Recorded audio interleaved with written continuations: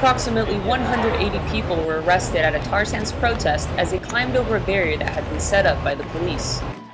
This is Malik Beruznami for the Real News Network. In Ottawa, Ontario on September 26, individuals and members from organizations including Greenpeace, Tar Sand Action, and the Indigenous Environmental Network gathered in front of Parliament Hill to risk arrest in an act of civil disobedience to show Prime Minister Harper their opposition to the proposed 1,700-mile Keystone XL pipeline that is to carry tar sand oil from Canada to the Gulf of Mexico.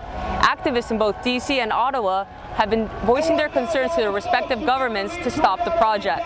Canada wants to become the #1 world producer of oil. At our expense. In May, we were in Washington, D.C. In August, we were in Washington, D.C. We are letting the Americans know that we do not support the Keystone XL pipeline. It is simply wrong to continue managing Canada's economy without a national energy policy. There is no sense to this approach. Our Prime Minister says we need to be the fuel tank of America. How the hell do you de-link jobs, the environment, the economy, First Nations rights? You can't. It's all one package, and you can't put it in a pipe and ship it to Texas. The time is now to put people before profit.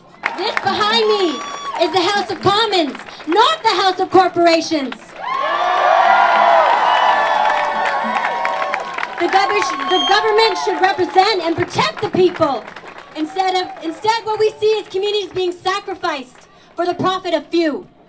Individuals gathered at a rally where speakers like Maud Barlow, Chief Jackie Thomas, and Tony Clark voiced their concerns over the tar sand industry. It is very clear that it is the energy industry, the energy companies that are driving policy in this country and not the other way around. Maybe Canada's government is interested in bending or watering down their own laws for oil companies and for money. Our government doesn't work like that. We say no to their promises and their pipelines. We say no to the tar sands. We say no to the destruction of our land, water, and people. Simplement inacceptable to allow the tar sands industry to go unchecked, spewing greenhouse gas emissions into the atmosphere at increasingly alarming rates to the point where it is now Canada's fastest growing global warming machine. Dead wrong, inacceptable. One of the main objections to the expansion of the tar sands is the fact that the development of tar sand oil is a labor and capital intensive process. Unlike regular oil, tar sand oil is solid and carbon-based. To refine the oil, the carbon must either be removed or have hydrogen added to it. This process has taken a toll on the environment and nearby communities. To make 1 barrel of oil, it takes 4 to 5 barrels of water. There are tailings ponds that total 700 square miles of toxic waste.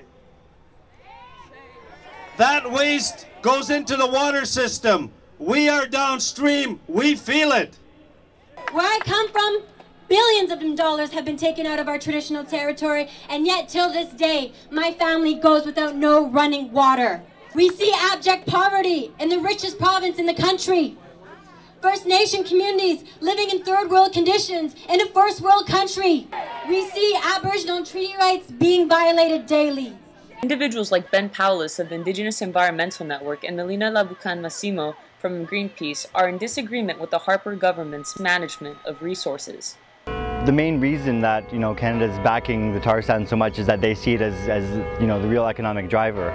But it's an interesting thing because under this neoliberal model that the Harper government is implementing, Canada doesn't even gain that much from the exploitation of the tar sands. Harper government is subsidizing oil companies, the most profitable companies on the planet, to a tune of about $1.4 billion a year.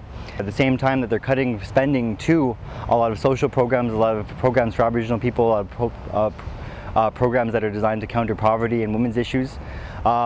It's really inexplicable. The infrastructure is already in place for these corporations and this type of fossil fuel development, and because this infrastructure in place they're trying to keep it in place basically instead of decentralizing power, which would be renewable energy systems or systems that would actually empower communities to, power themselves, have solar hot water. We'd have a lot of different, energy initiatives that would actually benefit communities and actually keep communities healthier and more sustainable. But because what the Harper government's trying to do right now is basically lock us into a fossil fuel-based economy. George Poitras attended today because people's health in his community and surrounding areas is being put at risk with the development of the tar sands. About a year and a half ago, I attended the Alberta Cancer Hospital where our youngest victim, 27 years old, was diagnosed 1 month, and 2 months later he was dead. This government, in 2006, when our local physician, Dr. John O'Connor, many of you know him, actually lodged complaints against him, essentially laying charges against him for causing undue alarm because he was raising issues about observing these unusual cancers in my community. Essentially saying to the community of Fort Chipewyan, they don't care what Dr. O'Connor is claiming.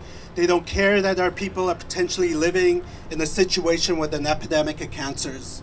The arrested individuals were charged with trespassing and released a few hours later. In my opinion, those crossing the line today are not breaking the law. The people breaking the law is the Harper government and that building behind us. They're breaking the Fisheries Act, which says you cannot put poison into our lakes and rivers and groundwater, and they allow it to be rapidly put into the groundwater in Alberta. Now they're going to export it around the world.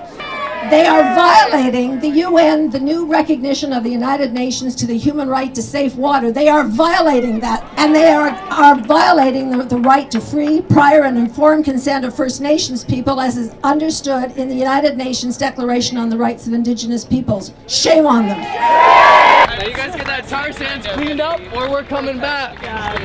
All right?